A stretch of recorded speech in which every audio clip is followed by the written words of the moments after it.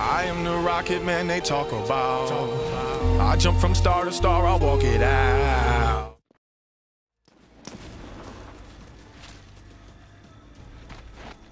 No!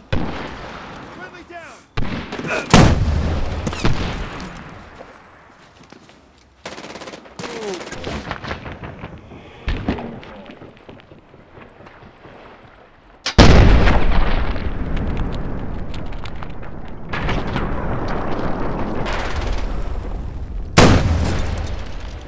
Collateral damage, you gotta love it. Hey guys, my name is Shibby2142. Today we're playing some more Medal of Honor Warfighter on the PC. That was my first Collateral with the TAC-50 sniper.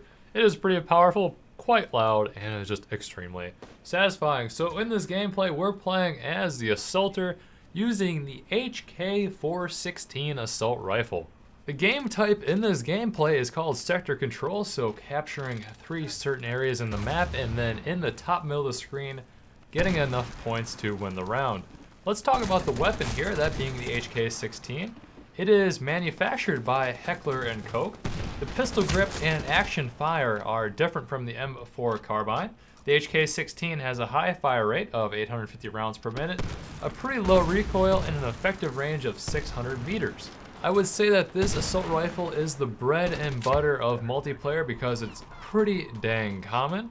The little recoil, average reload speed, and rate of fire makes it very solid for anyone to pick up and use. You also unlock this weapon fairly early in the game. And something else you should note is using this weapon, the HK416, is you can use your class ability, that being the grenade launcher. I already got a kill with it earlier in the round.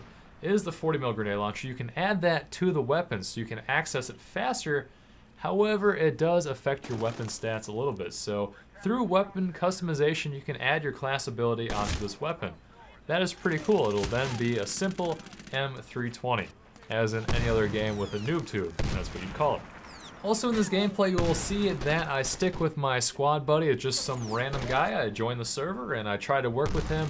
That is for the best because you can resupply each other, you can heal off him, get more ammo, and just in general, it's more points for you and it'll help your team win.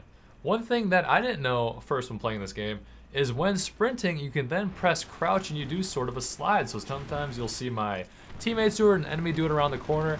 That is something you should try and incorporate into your gameplay. It's a nice little tactic.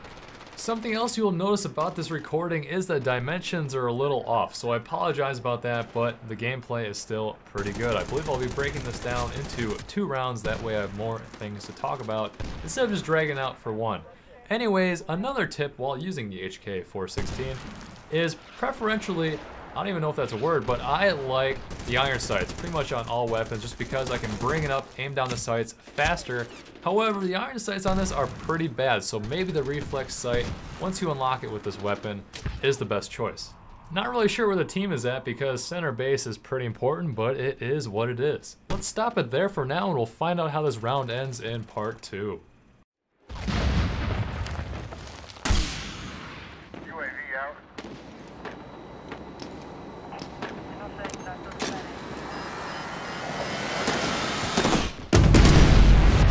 Killed, god damn it.